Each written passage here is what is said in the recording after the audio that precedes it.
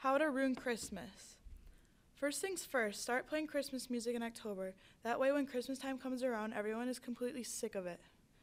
When it comes time to put up the Christmas lights, make sure you put them up so your house is only half lit.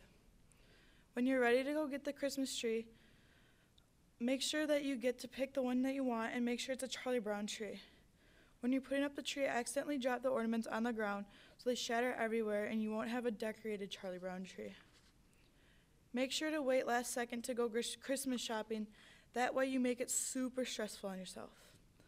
Don't get people anything on their Christmas list.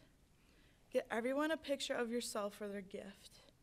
Make sure to wrap all your presents with duct tape. That way it's super hard for people to open them up and they'll get super frustrated. Take down all of the stockings, that way they can't be filled. Christmas morning, make sure to make that the day when you sleep in the latest so you make everyone in your family wait to open up presents. Tell all of the kids in your family that Santa isn't real. Drink way too much eggnog, that way you get super sick. Invite everyone over for Christmas dinner at your house. Tell them to be there at 3, but don't show up until 3:30. Instead of serving turkey or ham, serve cold McDonald's to everyone for dinner. Serve your Christmas dinner meal on the flimsiest paper plates that you can find. And last but not least, have Cousin Eddie show up uninvited.